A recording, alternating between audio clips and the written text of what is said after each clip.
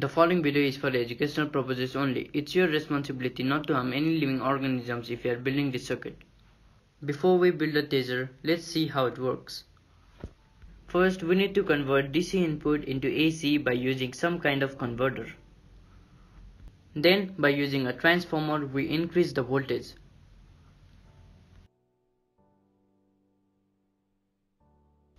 If you are using a transformer, the ratio of input voltage to output voltage will be equals to number of turns in primary coil to number of turns in secondary coil.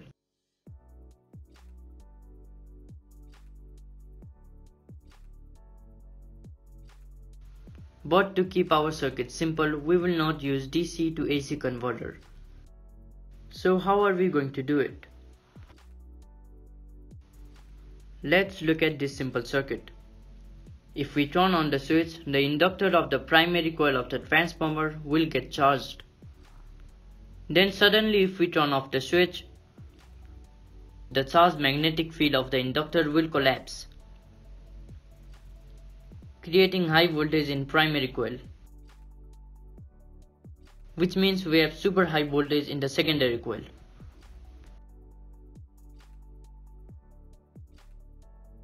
Here I have a transformer, and I'm going to pulse it with my 9-volt battery.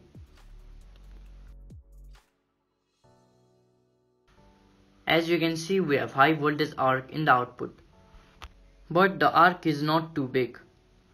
To solve it, we can just add a capacitor across the primary coil of the transformer. The capacitor gets charged and it pours its energy into the inductor. Then the inductor pours its energy into the capacitor, and they keep oscillating. The oscillation looks something like this.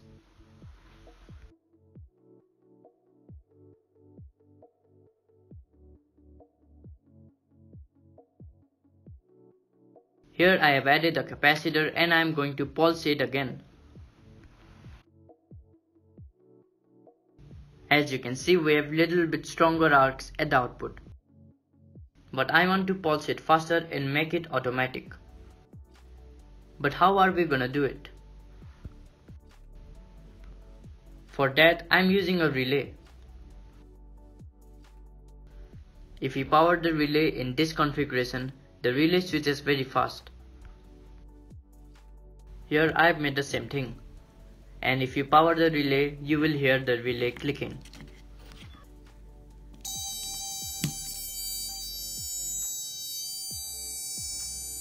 By combining both the concepts, I came up with the final schematics of my taser.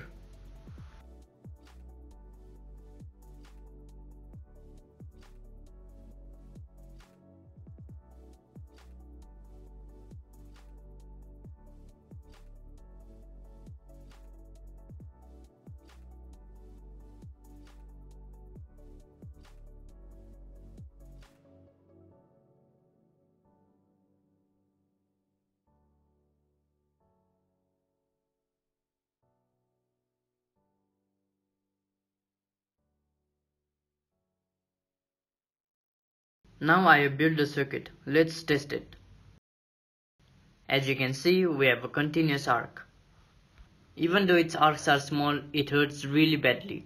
So do not use this device to shock anybody. Now let's make it look like a taser. So this is my final product.